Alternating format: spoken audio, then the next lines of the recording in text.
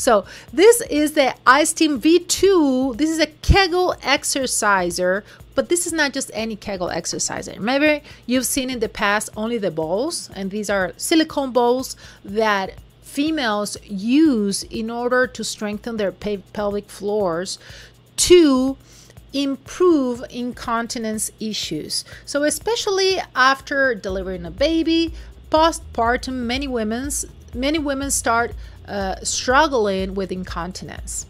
And the way to go over that is to work out certain muscles. So the more those muscles are worked out and strengthened, then that's when that stops happening. So the Kegel balls were like, okay, they work well. These guys, this is the next level. This is an electrical stimulator. So this makes it so much more efficient and consistent. How does it work? It comes with this controller. This is a battery operated controller that comes with 99 different intensities and 5 preset modes. It's small, you can take it with you everywhere.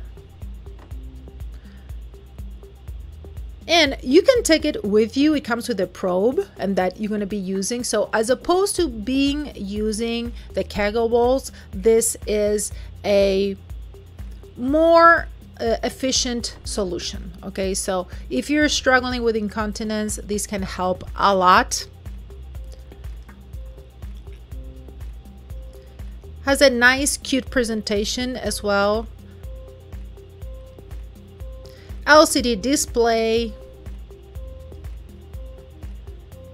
And you're going to start feeling an improvement. I think that the fact that it has an electrical stimulation makes it smaller. It's easier to fix. So this is the ISTIM V2 Kegel exerciser stimulator.